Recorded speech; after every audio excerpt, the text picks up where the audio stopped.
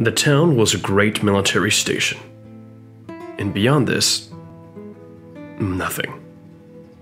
In one way or another, the people were all engaged in servicing the king. They kept the king's accounts, labored at the king's fort, wrought in the king's forge, manned the king's pilot boats. A guard of soldiers kept watch over the great treasure chest in the fort.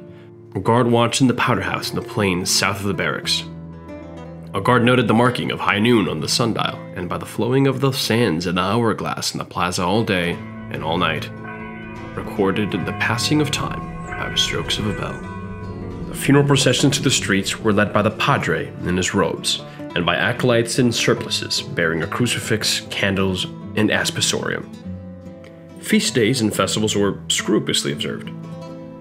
The massacre of Madrid, 2 de Mayo, was commemorated by the solemn celebration of High Mass, and the flags throughout the city were displayed in mourning. With carnival time came mirth and merrymaking. Harlequins, dominoes, and punchinellos held high revel, and gay companies of maskers went about the streets. Among them, taking the part of St. Peter, went one clad in a ragged dress of a fisherman, and equipped with a mullet-cast net, which he dexterously threw over the heads of not unwilling children, by such rude travesty, setting forth the apostolic fishing for men. In the afternoon of Palm Sunday, priests and people marched in procession from the church. South of the convent, where on its platform in the open air stood an altar.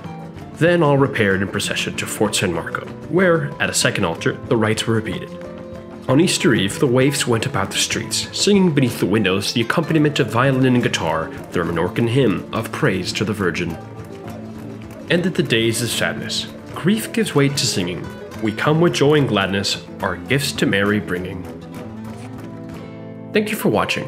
If you didn't know about daily life in Spanish Florida, well, now you do.